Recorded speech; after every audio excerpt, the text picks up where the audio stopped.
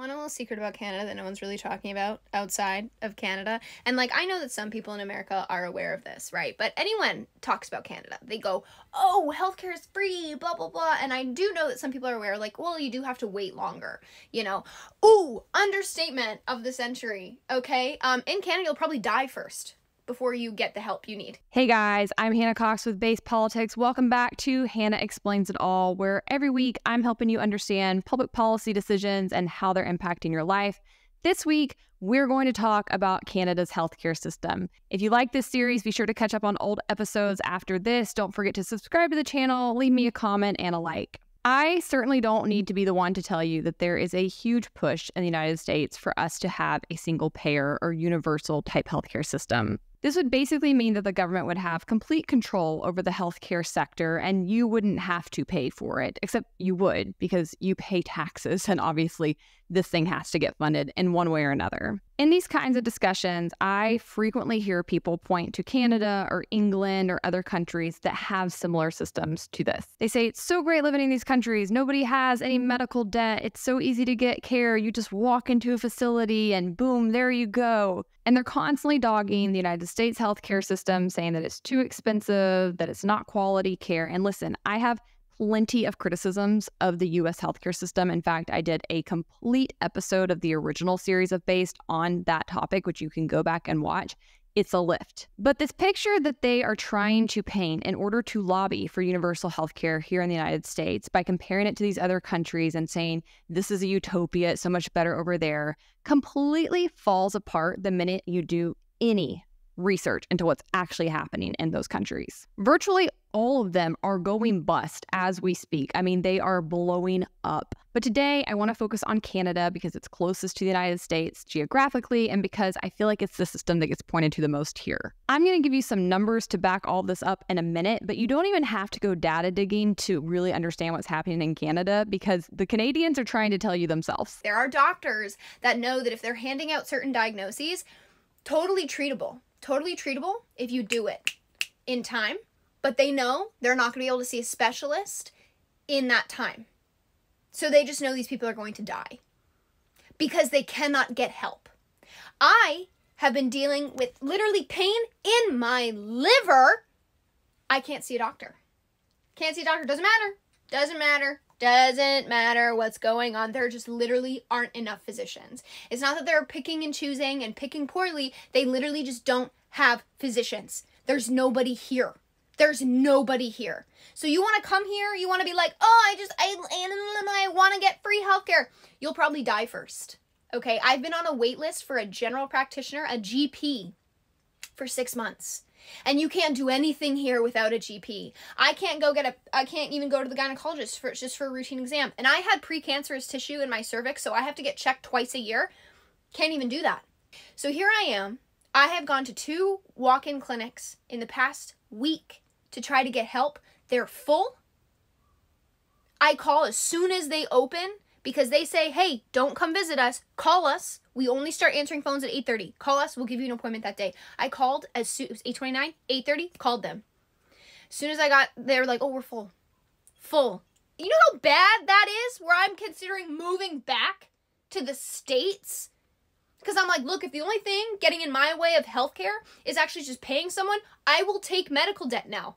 I will, because at least I will live. The reality is the government and members of the media who often operate like puppets for them have every incentive to try to convince people that what they're doing is working. So if you just go to the mainstream media outlets in Canada, they're not always going to tell you the full picture. Now, even they are having to admit that it is like, Mayday, Mayday, the sky is falling. But their solutions are always just throw more money at it, that will fix it. And nothing could be further from the truth. Canada already spent billions of dollars on its healthcare system. They just pledged another $200 billion, and it's still not going to be enough. And this girl is far from the only person talking about this on TikTok. With a very quick scroll through TikTok, I found multiple people who are not only discussing their issues that they're having just in getting healthcare, basic healthcare, primary healthcare in Canada, they're actually talking about moving to the United States for our healthcare. When I tell people I live in Canada, they go, oh, you live in Canada? So you have free healthcare. Yeah, we do, but there's a reason it's free. You either have to wait a decade to get an appointment to see a doctor, or when you actually see a doctor, I'm convinced some of them literally have just walked off the street. Universal healthcare is great until it's not. Once again, this is Burnaby, Vancouver specific, but we cannot find a pediatrician, we can't find a family doctor. Waitlists to see specialists are absolutely bizarre. 6 months to see an allergist. If you missed it 2 months ago, I had the worst allergic reaction. I literally was on my deathbed. My throat closing off, my lip was massive. Like, I can't see an allergist for 6 months. My daughter had seizures when she was 6 months old, and when we moved to Canada, we were supposed to book like a follow-up EEG every single year. It's taken a year and a half just to get her an EEG. Whereas in the States, when she was 6 months old and going through it, I was able to call my pediatrician on his cell phone and say, I need you to book me an EEG. Sure, we had the scary ER visit and she got an EEG in the hospital same day, but like when her seizures stopped, I called my pediatrician and I was like, I just need to confirm that like her brain waves are all normal. And he booked it for me the next day, a 24-hour at-home EEG. Part of the reason we're in Vancouver right now is because Izzy's mom needs a total double knee surgery and she was on the wait list for over a year before she even got her first one. This woman can't work because her knees are so bad. She doesn't qualify for disability, so she's stuck at home. As I mentioned, universal, aka government healthcare, is not really going well anywhere. Almost all of these systems are going broke, have crazy long waits, it's very difficult to get a bed, and basically have patients dying on the floor because of it. The United States definitely has our own issues in our healthcare system, which are mostly due to the government, and I'll get to some of that in a minute. But what we don't have are situations where people cannot get basic care. I'm talking about not being able to be seen at an ER. I'm talking about not being able to get your kids into a primary care doctor. I'm talking about not being able to get basic surgeries like knee replacements for well over a year. But when it comes to these government healthcare systems that are falling apart, it really does seem like Canada's is one of the worst. According to data from the Commonwealth Fund, in 2020, Canada ranked dead last, 10 out of 10, among universal healthcare countries for both specialist appointment waits and receipt of elective surgery. Another report I had detailing how difficult it was for people just to access medical care said that 58% had problems getting into a specialist, 54% had problems getting emergency care, 51% could not get surgical procedures when they needed them, and 44% were having difficulty getting non-emergency treatments. Another 41% couldn't get diagnostic tests that they need. This is life or death, especially things like diagnostic testing. It might sound small, but if you have a lump in your breast and you can't get in to see a specialist or have it tested for months and months and months, that could be the difference in you being able to get treatment and live or dying. I also found this article in the National Observer, which is a big outlet in Canada. It's by your typical left-wing progressive who supports government health care. And in it, of course, he is just pushing for the system to be given more money. But I want to read you some of the anecdotes that he admits in this article. He says, if you spent even a moment trying to access critical care over the last few years, you know just how bad things have gotten. Wait times at emergency rooms often stretch into days rather than hours. Surgeries and other necessary procedures are being delayed, and finding a family doctor just keeps getting more difficult. Doctors and nurses, many of whom are suffering from pandemic-related burnout and some low-grade PTSD, are retiring early. As a result, a system that's supposed to provide universal coverage is becoming decidedly less equitable. As Dr. Tara Kieran notes in a new study published in the CMAJ, what we have is a haves and have-not situation. There are people who do have access to a family doctor and a health team, and then those who have nothing. And I just think that is so ironic because that is the same talking point that progressives try to use in the United States to push for us to have universal health care, right? They try to say that only the wealthy can get care and that we have a system where if you don't have money, you can be burdened with tons of medical debt. And again, there are problems in our system that need to be addressed. But the difference is in our system, when somebody's wealthy or somebody doesn't have money, they can still access care no matter what. How cost prohibitive that is for them, the burden it places on them, that's worth a discussion, but they do get treatment. They do still live. He goes on to say that according to a recent survey of family doctors in the province of Alberta, 91% are concerned about the financial viability of their practice, with 61% considering leaving the province as a result. This is happening at a time when a record number of people are looking for a family doctor or trying to avoid losing one they already have. This is just so interesting to me too, because these are not small rural areas that they're talking about. Alberta is a pretty big area. The other woman in the video said she lived in Vancouver and couldn't get a primary care doctor for her kid. That is crazy. He also notes that Edmonton's pediatric hospital was so short-staffed recently and so overwhelmed with patients that it canceled and delayed surgeries for sick and injured kids. As a pair of doctors noted in a December 25th letter to the provincial government, several children each week are having their treatment or surgery canceled with no guarantee of urgent rescheduling. After the events of last week, we can tell you that we are failing daily and children are suffering and may die as a result. Like, this is very dire. Canadians should be outraged and Americans should be taking note of what is happening. Given these issues that are going on in Canada's system, the people who can afford to leave and get treatment often are. Many of them are coming to the United States to get healthcare, ironically enough. I found this chart and it shows the main things that people are leaving to get care for outside of Canada. And as you can see, you have things like neurosurgery, plastic surgery, which tracks because plastic surgery is a lot cheaper here, urology, medical oncology, like people can't get cancer treatment there, gynecology, general surgeries, internal medicine, orthopedic surgery, radiation, cardiovascular surgery.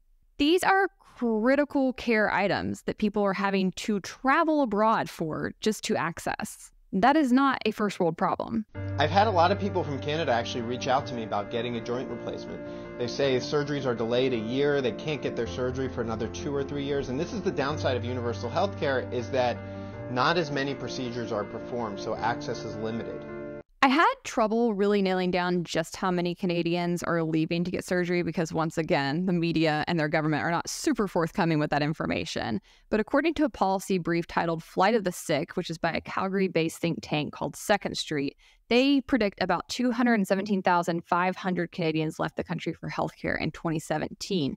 Now, their system has gotten substantially worse in the past couple of years, especially since COVID, so I'm guessing those numbers are a lot higher. For the record, medical tourism is a booming industry globally, and the United States gets a pretty hefty chunk of that pie. In 2022 alone, it was a $4.98 billion market. That's a lot of people coming here to get healthcare from their countries. And that's because, as a whole, the American healthcare system is far better than the vast majority of other countries. The reason that our system has become so expensive and why we ourselves are starting to see some shortage issues are because of government involvement and regulation in the market. The healthcare sector in the United States is actually probably one of the least capitalistic that we have. And by that, I mean it is absolutely overrun with government regulation. Because of that, we ourselves are in danger of seeing our own industry start to stagnate and the prices spike. The solution to this would, of course, be to get government out of the way and go the opposite direction of where people who support universal healthcare want us to go.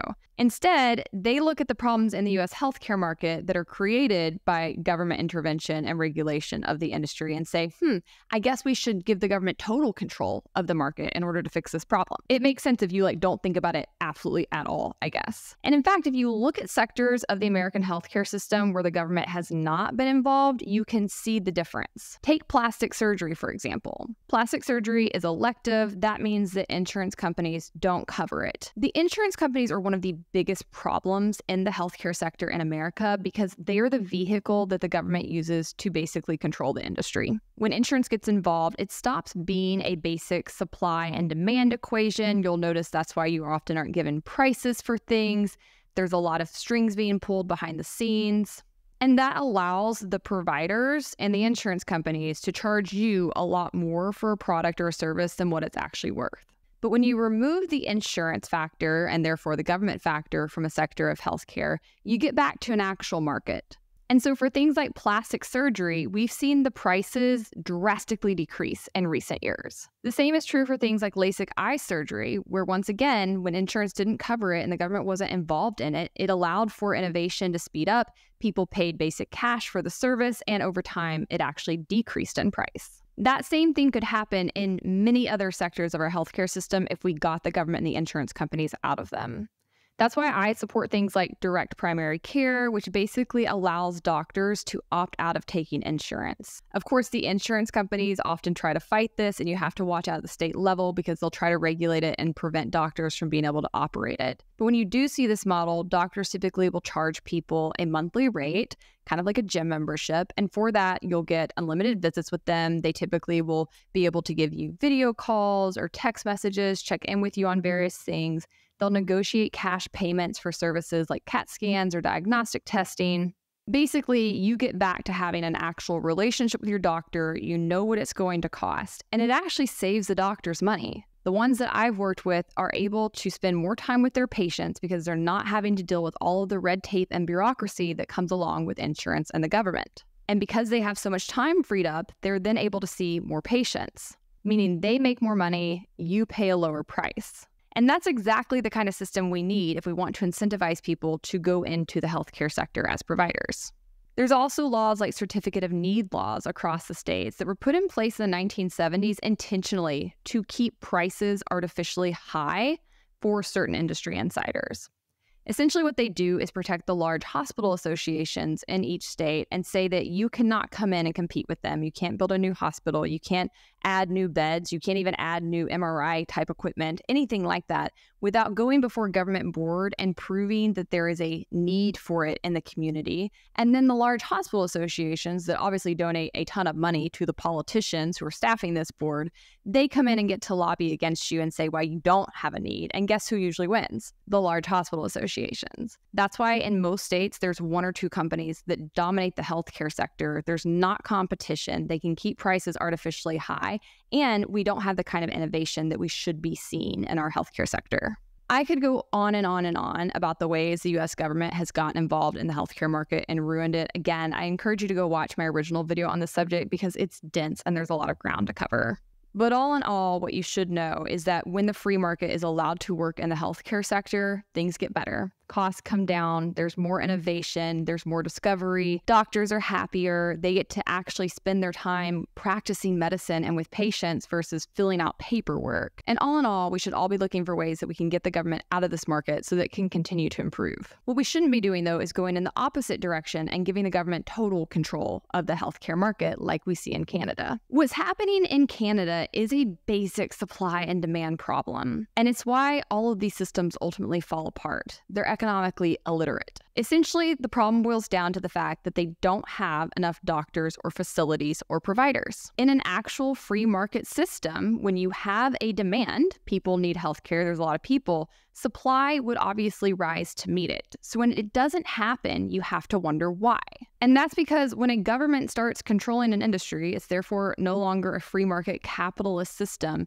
It lacks basic profit motivations, it lacks basic price signals, all of the things that are quietly happening naturally in a free market that incentivize people to rise to meet demand go away. First and foremost, the government simply does not pay providers what they're worth. Becoming a doctor or a nurse or really any kind of healthcare provider is a substantial lift. You have to be extremely smart. You have to go through a ton of schooling. You usually have to take on a good bit of debt in order to obtain that schooling. You have to work as a resident and then a fellow, meaning you're not making your full salary for a number of years just to get up and going. So why would you do all of that if at the end of the day you get to the finish line and you still are not paid very well for all of that work and labor and effort? And on top of that, you don't even get to spend the bulk of your time actually practicing medicine or spending time with your patient, and instead you're having to deal with the government and bureaucrats all day. No thanks. This is why they don't have enough people entering the medical field, and they also have a lot of people retiring early. Thus, you have a shortage. The government is also really, really bad at allocating resources. When you have the government trying to centrally control the market, they have to basically guess at how those resources should be allocated. And because there's scarcity, there's only so much of it to go around. That is an undeniable fact that socialists and progressives so often want to ignore, but ignoring it does not make it go away. Scarcity is a reality. There's only so much of a product or service to go around, so how it's allocated is really important. When the government's trying to centrally plan things and allocate scarce resources, it basically has to guess at where they should go. And then you can use some data to try to estimate that this area has this many people, so they need this many hospitals or this many doctors. But people are constantly moving, population is constantly changing, and so those models will become outdated quite quickly. Instead, in a free market system, supply rises to meet demand. So as an area grows or shrinks, doctors and providers would naturally come and go from there. Or if the population grows and people can make more money being providers, you then have an incentive for more people to go to medical school and enter the field. But when the government's running that system, none of those basic incentives exist. Price is really just a signal of scarcity. This is a basic economic 101 concept. Price can, of course, be skewed by government factors and regulations, but that's really a false price. So in our system, for example, because you have the insurance companies acting as a middleman, they're able to charge you a lot more for basic services than what most people could afford. You're not in a true free market system. because since most people can't afford it, they wouldn't be buying it, and therefore the providers would not be able to sell their product. They'd have to reduce the price in order to meet the market where it's at. Insurance and government come in and totally skew that picture. And that's what government often does. It gets in the way of basic price signals. Price signals to providers, hey, there's a need here, you can make money selling this, you should produce more. When the price signal is interrupted, though, those signals get lost in translation, and again, you won't see demand rising to meet supply as it should. There's a lot of people who continue to complain about corporate greed or profit motivations and capitalism, and that is asinine. There's nothing wrong with wanting to make money. It is that drive that incentivizes people to go through all this labor to become providers and give you something you desperately need to stay alive. And it turns out when you remove that profit incentive, most people aren't going to do all of that labor just out of the goodness of their hearts. Thus, you have what's happening in Canada, where everybody has free healthcare that is basically unusable. And it's gotten so bad as their population is aging that they have literally started opting to let people kill themselves in Canada. I've said it before and I'll say it again, socialism is deadly.